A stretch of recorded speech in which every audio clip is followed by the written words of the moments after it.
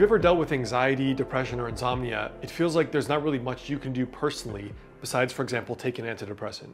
But in this video, I want to introduce a practice that you can do today that very often helps people get back into their body and help calm that feeling of anxiety or worry.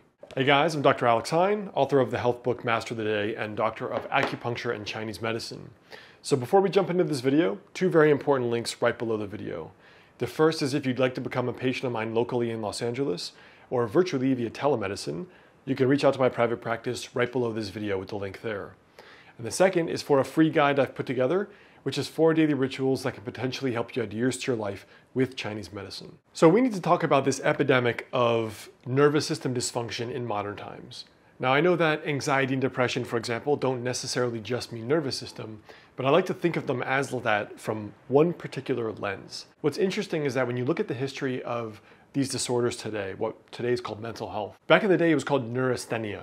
So neurasthenia was thought to be caused by frayed nerves or an exhausted nervous system, right? So it was often called nervous system exhaustion or neurasthenia, as if there were these nerves that were enervated and weakened by modern life, particularly people who are overworking or people who are living too remotely and they had no work to do. For example, it was observed in two populations. One was these busy men going to work in the city, and the city was viewed as a major cause of neurasthenia. Paradoxically, the other population was housewives that were at home alone and they didn't have a whole lot to do at that particular time.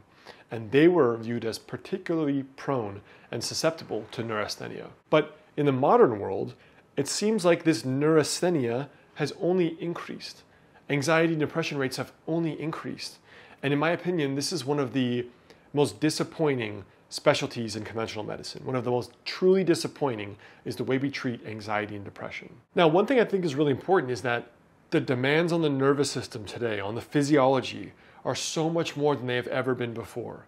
I mean, you look at the average person's rest time. I remember reading this research paper that people who are eating meals and even just listening to a radio secrete fewer digestive enzymes than people who are just eating a meal, and looking out the window, for example. So even the information coming in from listening to a radio is enough to affect your digestion. Well, imagine what happens when we live in this culture where people think resting is sitting on their couch, flipping through Instagram while watching a TV show in the background, and maybe even using their computer. And that's considered rest for the modern person. But in reality, what this is sapping and utilizing your yang qi from a Chinese medicine perspective. This is not the nervous system rest that comes when you're laying out in a field looking at the clouds and just maybe playing fetch with your dog. This is not the same rest as going for a walk in the woods for an hour or having a nice meal with friends and family and a glass of wine and just talking and laughing for 3 hours with no rush, nowhere to be, right? These are not the same, because you're still requiring this nervous system activity, and this is still sapping the batteries from our point of view in Chinese medicine. The modern world just has so many excessive demands on the nervous system, and that's just one piece of that is using technology. The other pieces are, the constant noise, the stress, the pace of life, staying up late because we have electronics, we have lighting that can keep you up all night, etc. But in general, there are excessive demands on the nervous system, which is on the physiology. Now, in my opinion, one of the best ways to calm down the nervous system is by using physical somatic practices. If a patient comes to me and says, I want to know how to work on anxiety or depression, what can I do without a medication? I will always say, find somatic practices like physical exercise or yoga, Qigong, trauma release exercises, therapies like that can help. But there's one in particular that I recommend that is a physical exercise you can do that you tend to find in all kinds of yogic and Qigong lineages all around the world. And it's based on two different practices. The first practice that is often a warm-up in a lot of Qigong forms is called tapping.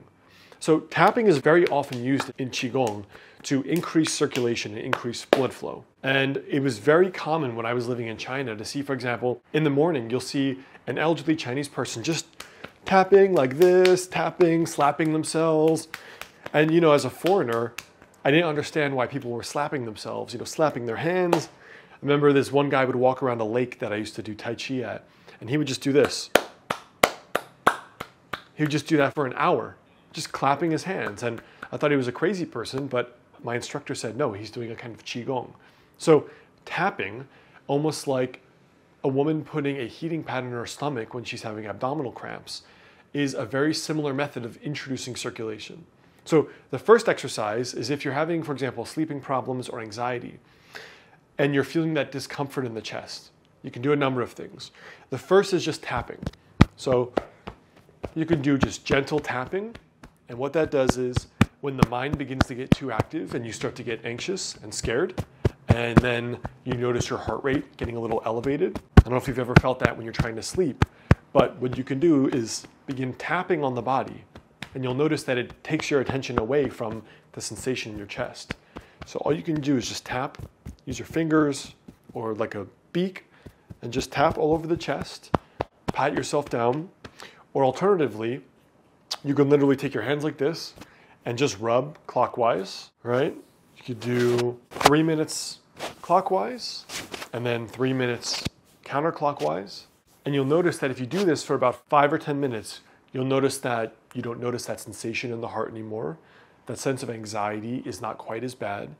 And certainly your mind is distracted from that sensation and that discomfort you were noticing in your chest that was building up because you're having this insomnia or this anxiety about sleep. For me, the periods of my life where I've had the most sleep problems, very often, if I'm having onset problems, I will utilize that tapping, or I'll use this kind of rubbing technique to help calm down the nervous system.